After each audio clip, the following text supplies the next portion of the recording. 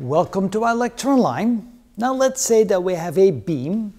The beam is continuing in both directions. So let me go ahead and put some lines over here so we can imagine that this beam is continuing.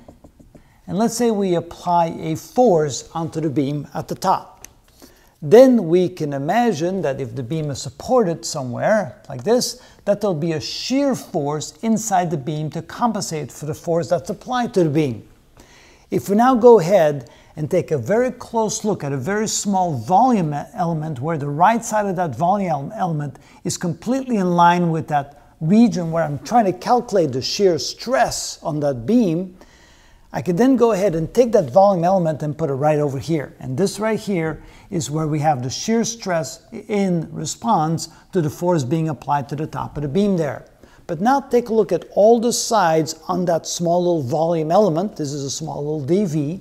And so we can say here that there's an amount of shear stress on this very small side of that very small volume element. And let's call that tau yz because it's directed on the y side of the volume, and it's situated on the right side of the volume, and it's pointing in the upward direction, the z direction.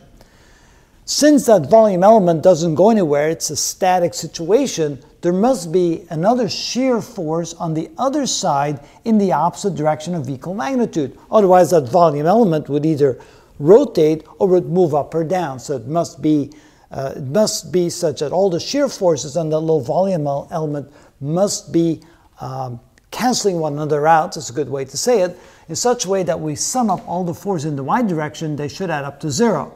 So we can see here that the Tyz, which is the shear stress multiplied by the area, which gives us the shear force on this side, must then be compensated for or opposed by the shear stress on the other side multiplied times the area, which gives you the shear force on the other side of the volume, and they cancel each other out in such a way that the sum of those forces add up to 0, which implies that the magnitude of the shear stress over here must equal the magnitude of the shear stress on the other side of that small little volume element. And of course, we can do the same on this side and on that side. In addition to that, there must not be any net moment, otherwise something would simply rotate around inside that material. So we can say that the moment about the x-axis must also be 0. So here we have a shear stress on this side, on the top side of the volume element, which would rotate this whole volume element about the x-axis. And this shear stress, which results in a shear force, would also rotate the volume element in this direction. Now notice that those are in opposite direction, and they should cancel each other out. Notice if we take the shear stress on the z side in the y direction, multiply that times the area, delta x times delta y, which is the area over which the shear stress applies, that will then be a shear force. And if we multiply that times the moment arm, delta z, we have a torque or a moment about the x-axis. Then we have the opposing moment, which is caused by this right here, that is therefore in a counterclockwise direction. That's a plus moment. So we have the shear on the Tyz side right here, multiply times the area of the side, and then multiply times the moment arm, delta x, and that gives you a moment in the opposite direction. And those two moments cancel each other out so that the sum of the two add up to 0. Therefore, we know that the shear stress of zy must equal the shear stress of yz. Now, if we take this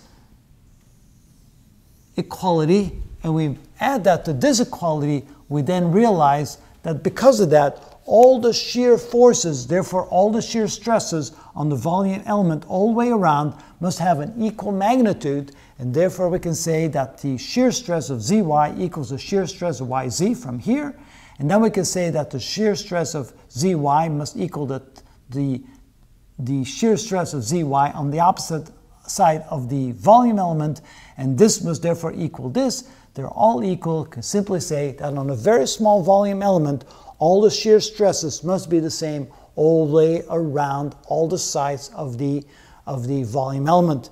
And therefore, we can conclude that the shear stress must have equal magnitude and must exist at all opposite sides of a volume element. And that as a result of simply calculating the net forces in both directions and the moments about any of the axes along any of the sides of the cube, and therefore we can conclude that the stresses must all have the same magnitude and they must exist at all opposite sides of a volume element. And that's what we know now about the internal shear stresses of any material that undergoes an applied force and therefore has a resulting shear force opposing that. And that's how we know that.